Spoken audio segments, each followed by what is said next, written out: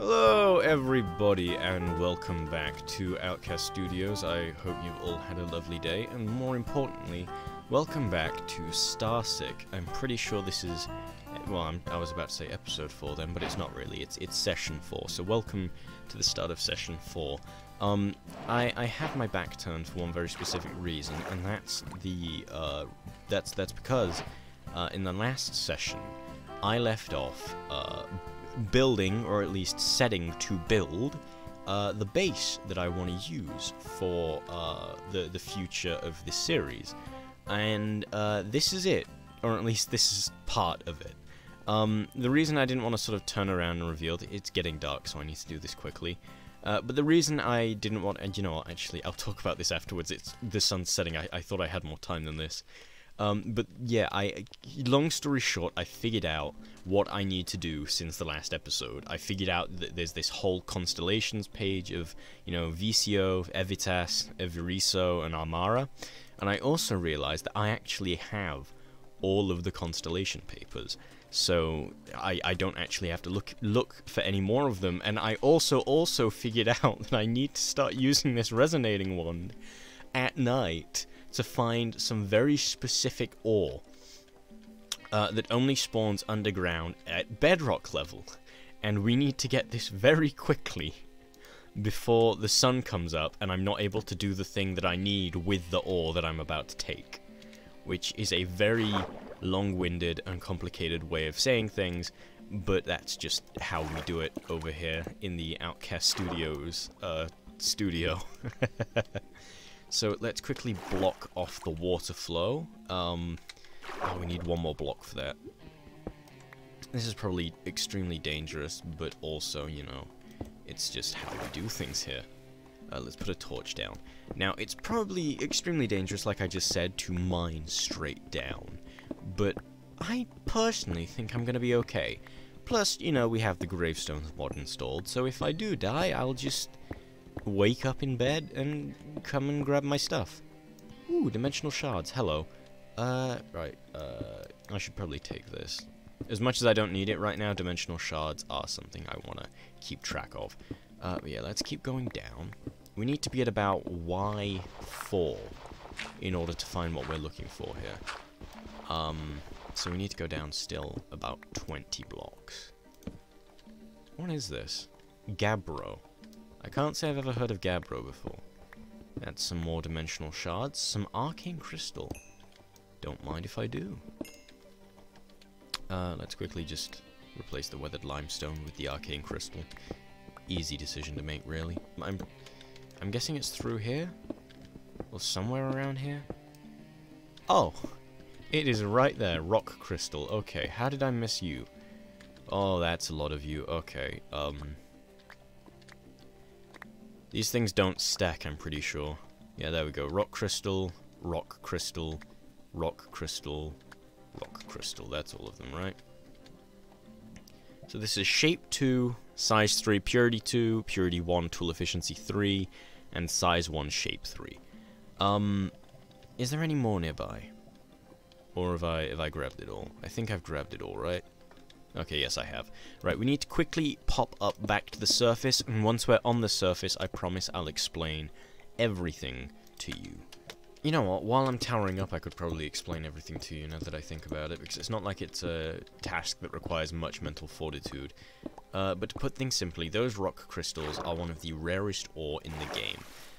They don't stack, because all of them have completely unique properties to them. And they're basically used for everything in this mod. They're used to create tools, they're used to create magic spells, they're used to build things. And basically, a lot of the time, the effects that the rock crystal have will affect the, like, abilities of the tool that you use them to craft. So for example, these ones are size 1, shape 3, so they'd be useless for tools, but this one's tool efficiency 3, purity 1, which means for a ritual, it would be terrible, but for tools, it would be the highest quality thing you could get. So let's just open up exploration, and we want to craft ourselves a light well, which is ruined marble, chiseled marble, and ruined marble. We have one ruined marble, and we have no chiseled marble, so we need to be really quick and run over there to harvest the temple. We need to tear down that temple, basically, for resources that we can use to build things with. Can you fuck off? There we go. Because they have everything you need except for ruined marble, but I can hopefully EMC that. So let's quickly just hop up here and grab these. I do not have the inventory space for these, apparently. Oh, will you fuck off? Where did you go? You know what? Not gonna question it. Oh, hi. Oh, fuck off. I don't have time for you. Or you. Right. I need these.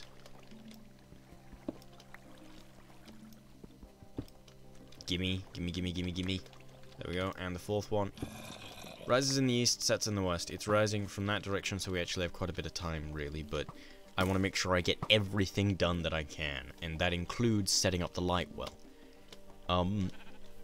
Again, I'll explain everything to you, or at least everything important to you, after I've got the stuff.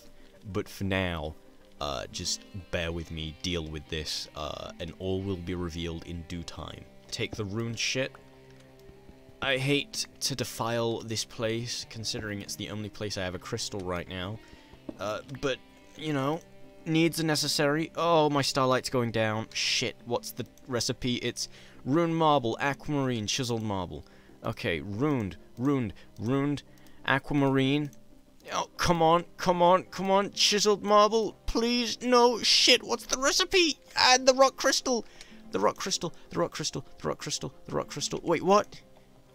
Oh, shit, no, aquamarine, and rock crystal, which one's this? Size 1, shit, no, I need shape 2, come on, please, no, no! Oh, come on, why does night last for like 2 minutes?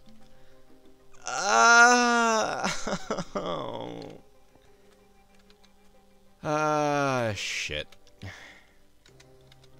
Okay. Well, I guess now that I've got to wait until nighttime hits, I can actually explain what I was trying to do. So basically, in between episodes, I figured out how to actually use the Astral Sorcery mod. Or at the very least, I figured out how to advance myself enough that I could get through a recording session. And it turns out that I didn't need to read all of that shit in the Astral Tome.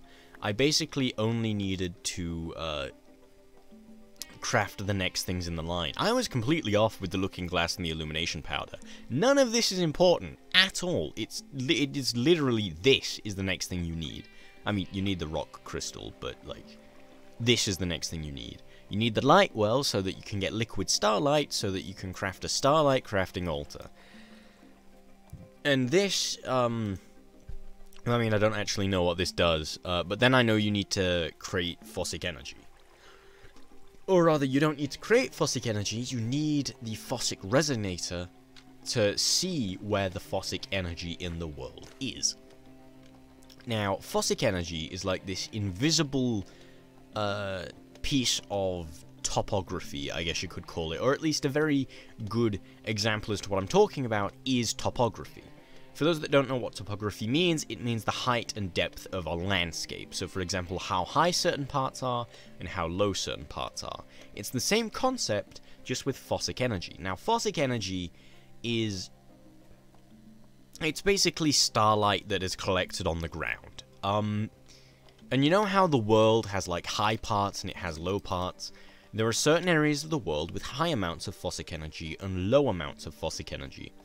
And this basically means if you set up in an area with high Fossick energy, you have more of a affinity to starlight. Your tools are more sensitive to starlight, so you need less of it in order to do more with it.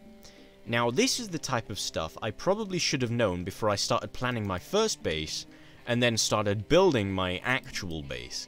Because for all I know, I have built these in the least Fossick areas on the map, and judging by how quick that Starlight altar lost its Fossick energy, I genuinely wouldn't be surprised if that was the case. But until it becomes nighttime again and I can actually craft the things that I need, I'm better off just basically looking into getting the things that I need for this stuff. So for this stuff, I can craft it easily, I just need the Liquid Starlight, I have all of the other pieces. it's literally just waiting for nightfall. So what I'm gonna do instead is I'm actually gonna go over to this cannon that should be building my base, and I'm gonna try and see if I can get it to work. Because while, as you can tell, it worked to an extent, for some reason now I just can't get it to work at all. It's basically just consuming gunpowder and doing nothing. Like, look at it. It's not even playing right now. But when I do press play, this is what it does. It just sort of, glitches about. I'm not sure why. I'm not sure what it's trying to achieve, but, yeah, this is what it does. I guess I could try moving it, like, to a closer place, but I don't particularly see how that would help. Like, as long as it's within range of the schematic, shouldn't it be working? Isn't that, like, the cannon's whole thing? Like, if I move the cannon over here and place it down, and then give it the gunpowder. Shit, that was the last of my gunpowder. And then give it the blueprint. Okay, and it's raining, which is fucking great. Replace with empty, right? That's what I usually have it on. The cannon will clear out all blocks in its working area, including those replaced by air. There we go. Wait, does rain mean stars? Oh, please tell me rain means stars. I mean, I can't see the stars, but please tell me the rain means stars. No, no starlight. Okay, I was both right and wrong, so that's something. Right, ah, shit, I should really EMC some more gunpowder. In between episodes, I moved the energy condenser back over to the shit shack. Not because we needed it for an episode, but because I didn't want Ruby to know I'd taken it. Yeah, it's best if we both know where this thing is. Please tell me we have some gunpowder laying around that I can just EMC. Because I don't think we do. And I don't want to have to kill a creeper for it. Okay, from the looks of it, we don't have... Oh, yes we do. Thank Christ for that. Okay. Let's just drop some gunpowder in here. There we go. And now we should be able to actually start the cannon. I just got done talking to Ruby, actually, now that I bring him up. I still don't know fully where he disappears to whenever he goes off on one of his adventures, but, you know, we spoke for a while. It was nice to talk to him again, actually. I haven't seen him in a couple of days. It does sometimes worry me that he disappears for days at a time, but, you know, he always comes back, and, you know, he's always better off for it, so... Hey, there we go, it's actually finally shooting blocks out. Right. Maybe it is proximity. Maybe there's just, like, a proximity issue. Because the cannon was in the center and it wasn't doing this. Maybe it genuinely has to be able to, like, somehow, I don't know, see the floor? But yeah, this is how I've been doing it, because, you know, it kind of feels cheap, but on the other hand, it is a function of the mod, and I do have to, like, collect the resources anyway, so it's technically legitimate. But, I don't know, I'm not a very good builder in survival mode, so I figure, why not just build it in creative mode, and then use the create mod to bring it over? Although I do wish there was a way to make it go quicker, not gonna lie. Like, I get that it can't be instant, because that would just sort of be cheating, but, you know. There's got to be a way to make it quicker, surely. Maybe it's a config option. Okay, you're actually building, which is good, but it's nighttime, so I actually have to go do this ritual really quickly. I can't lose track this time. Also, I must have been really lucky to be able to get that ore under the floor. I'm getting shot at. And now there's a mummy and I'm out of food. This is great. Sorry, am I getting blazed in the overworld? Get fucked. Right. Thankfully, I don't need to run very far, so let's just get this done. Crafting basin. Resonating 1? There we go, look at that. It's really pretty. Okay, we've got ourselves the light well. So next we need to craft the Starlight crafting altar, which is 2 chiseled marble and 4 marble pillars and a rock crystal. Ah, crap, I can't actually craft the Starlight crafting altar because I need the Liquid Starlight bucket. Okay, never mind. You know what, we got one thing done tonight, so I can't be too mad at that. Although I can be mad at the fact that I can't seem to get out, which is... oh. Never mind, I've got an entire stack of sandstone here. Okay, so even though the base isn't finished and there are creepers crawling everywhere, I'm actually going to start setting up the Starlight catching bin thing, the light well, in the temple itself, just because, you know, it's got a flaw, which basically means it's good enough. But I'm going to put it over, somewhere over here. About here. I'm going to put it here. And the way this works is you put down a light well, and there are certain things you can put over it. That's not where I wanted to put you. Actually, it is. Fuck off. There are certain things you can put over it to help it, like, collect starlight. And one of those things, and the easiest thing to get, is aquamarine. Now that looks beautiful, and that is liquid starlight. Actually kind of reminds me of the nebulas and galaxies. Yeah, it's really pretty. But yeah, you need to collect a ton of this stuff to be able to craft the next thing. And considering it's already midnight, I highly doubt I'm going to get enough of this to go and craft it already, but, you know, better late than never. I do want to check on the cannon again, though, because it's gone quiet. I saw you shoot, like, 3 blocks, and then you did nothing. Are you too far away? You shouldn't be. You should be able to just fire up there, right? What was that? Oh. Oh, yeah, I forget. These things can break. I guess I thought it took a lot more than that to break. Oh. Lovely. There are creepers in my base. Oh my god, you do damage. Okay. I really would appreciate it if you didn't spawn in my base. Yeah, see the aquamarine over there just shattered.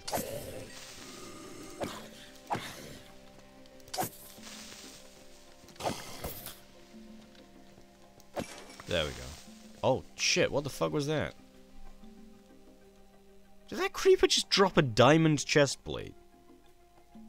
Yes, please. Not gonna question that? Okay. I wondered, that's, there's gotta be some sort of weird loot table for this mod pack, right?